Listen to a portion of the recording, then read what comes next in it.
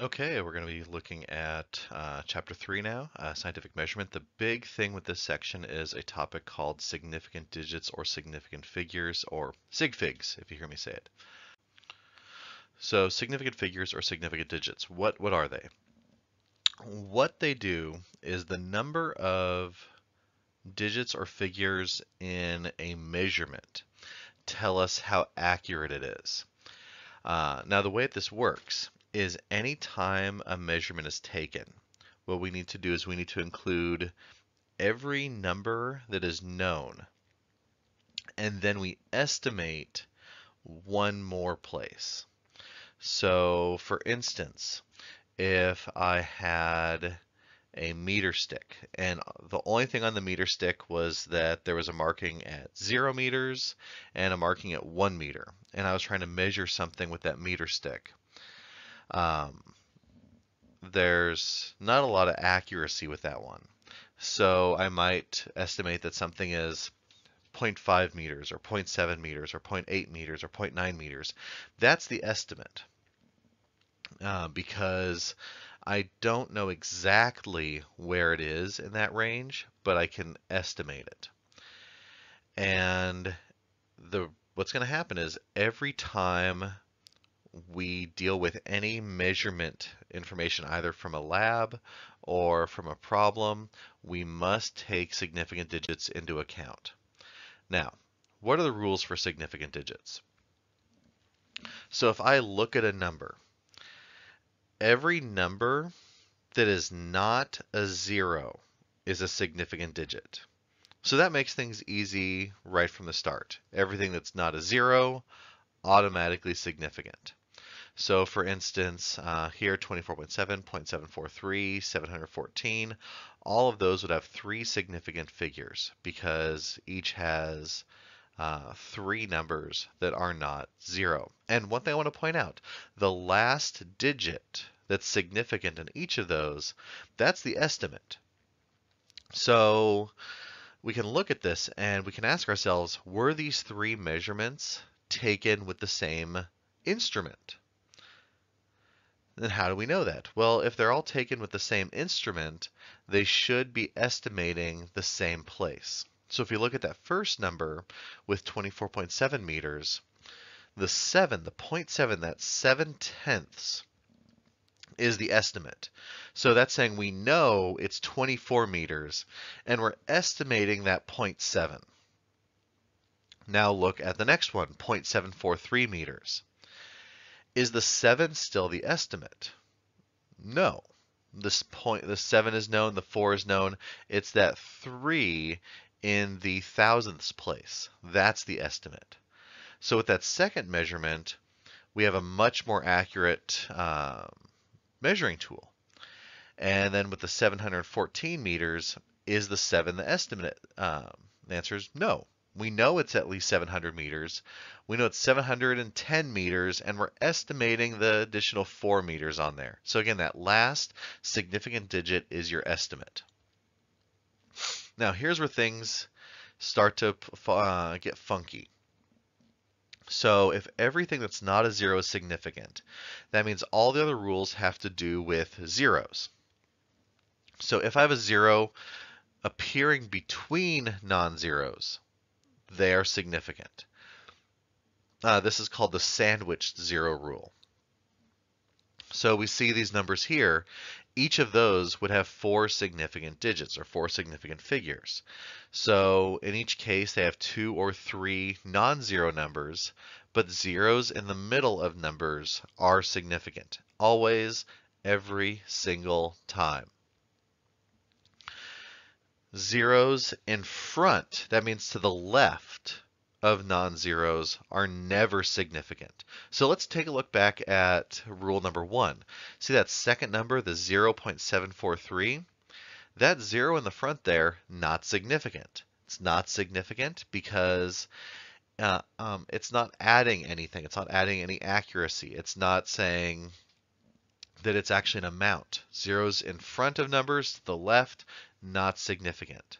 So for here, I have a couple numbers. All of those would have 2 significant digits because all of them have two non-zero numbers and then zeros to the left. Okay, so we're still looking at zeros. Zeros at the end of a number are significant if there's a decimal present. That means we see the decimal. When I say at the end, I mean to the right of numbers. So for instance, each of these would have 4 significant digits. We'll kind of go through these one by one. So the 4 and the 3, the 43, not zeros, significant. These zeros are to the right of numbers and there's a decimal present, so significant. The 1 and the 1, not zeros, significant. This 0 here, significant because it's a sandwiched 0. This 0 here, significant because it's at the end of the number and there's a decimal present. The 9, significant, not a 0. These 3 zeros are significant because they are to the right of the number and there's a decimal present. Now, why do we worry about this? So in other words, what's the difference between 43.00, so 43.00, yes, I know that's terribly written, and 43 itself? Well, remember, the last significant digit that we see is the estimate. So by writing 43.00, this is telling us that this last place here, this hundredths place, is our estimate. So we are certain it's 43 meters. We are certain it's 43.0 meters, but we're estimating that hundredths place.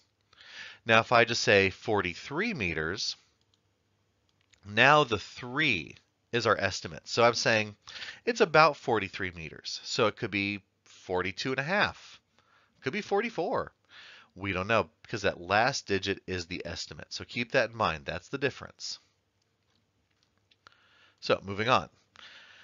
Kind of the counterpoint to this is that zeros at the end of a measurement, if there is no decimal place, are not significant.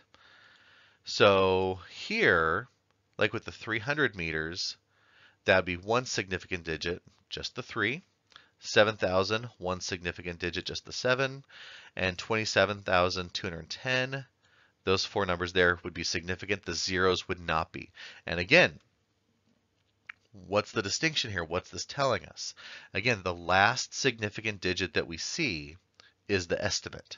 So when I say 300 meters, like that, that's telling me that it's about 300 meters. That it could be anywhere from 250 to 349, really even beyond that. Could be even 400 meters. Could be 500, and we're just estimating the 300. That's what that's telling us. Now, what's interesting is, let's say we're actually measuring something.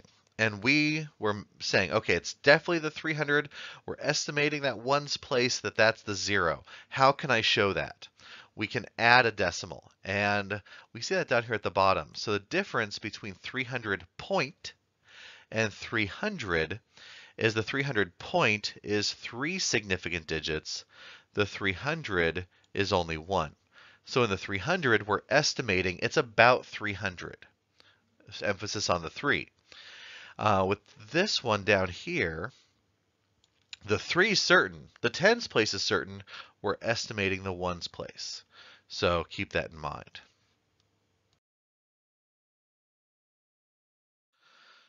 Okay, almost done here. There are 2 places where a number can have unlimited amounts of significant digits. Remember, significant digits are about measurements. First is counting. If I actually count out 23 people, that would have unlimited significant figures because there's no estimation.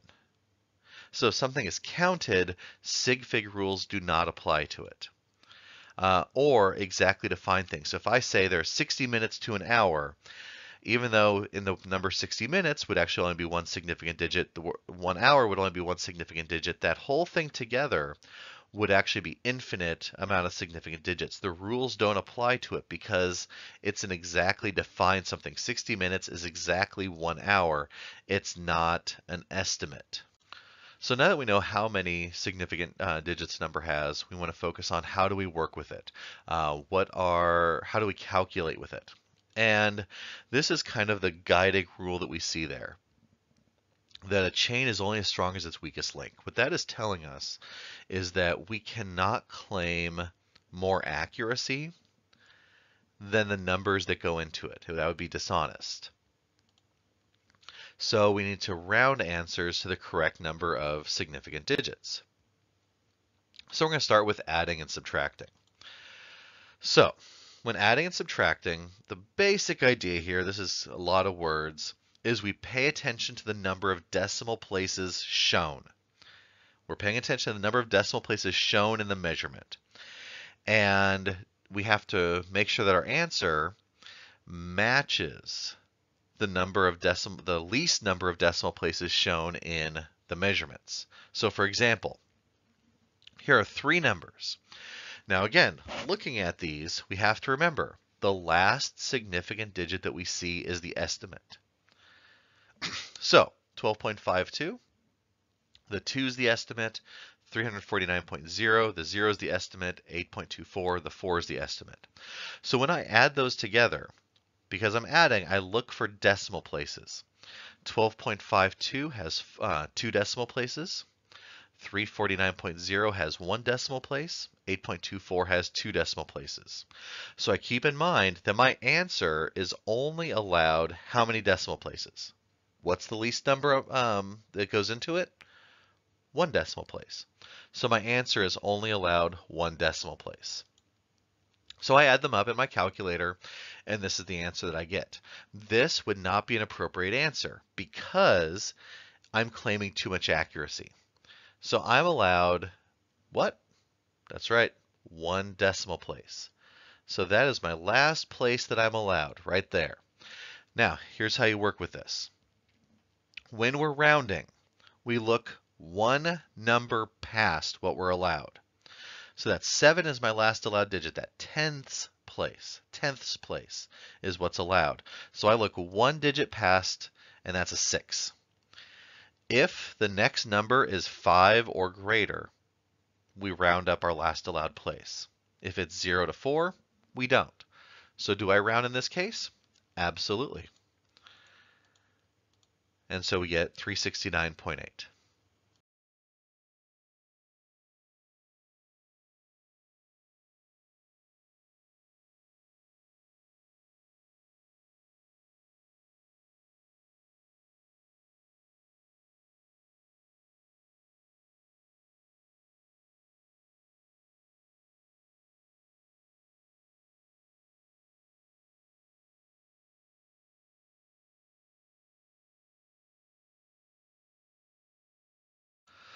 Okay, multiplication and division. Multiplication and division has a different but similar rule to adding and subtracting.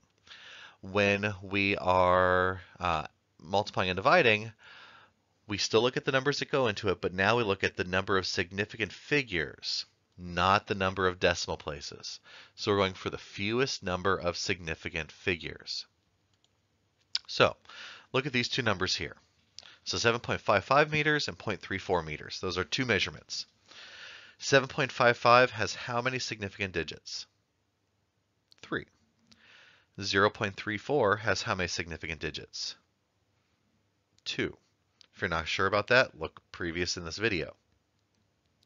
So when I multiply this, I need to round my answer off to the term so that has the fewest number of significant figures. So I'm matching the one that has less significant figures. So 1 has 3, 1 has 2. Last I checked, 3 was more than 2.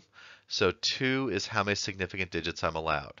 So again, I grab my calculator, and this is the number it spits out. I'm allowed 2 significant digits. So that 1's place and the 10th's place is all I'm allowed. So I look 1 number past, and only 1 number past, and I see a 6. So do I round the 5 up, or do I keep it where it is? I round it up. That's my answer.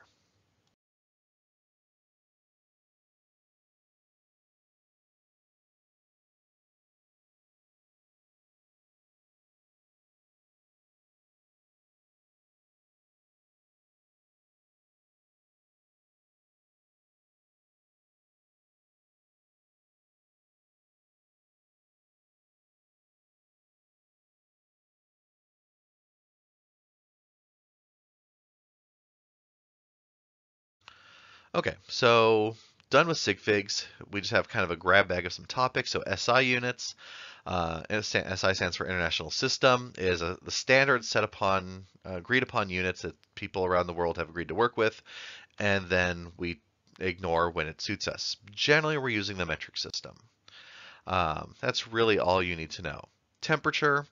There are three major temperature scales in play at Earth, usually Celsius, Kelvin, and Fahrenheit. We're not going to focus on Fahrenheit because it is a crazy space unit, but Celsius and Kelvin you do need to know. Specifically, you need to know how to convert from Celsius to Kelvin. Uh, Use this equation. So your Kelvin is your number of Celsius plus 273, or Celsius is Kelvin minus 273. Pretty straightforward as things go. Finally, there's a calculation we'll see in labs called percent error. This just tells you kind of how good you did your lab, how well. The long and short of it is you solve for your error. Error is the accepted value. Accepted value is the real, true value, minus the experimental value. The experimental value is what you found in your experiment. You subtract them, and you can see these bars here on the top of the equation. That means absolute value, so ignore any negatives. So you take accepted, subtract it from experimental, ignore any negatives. Then divide by accepted value. Again, that's the real value. And then multiply by 100%. Now, when I say multiply by 100%, I mean multiply by 100, then slap a percent sign on the end of it, and that gets you your percent error.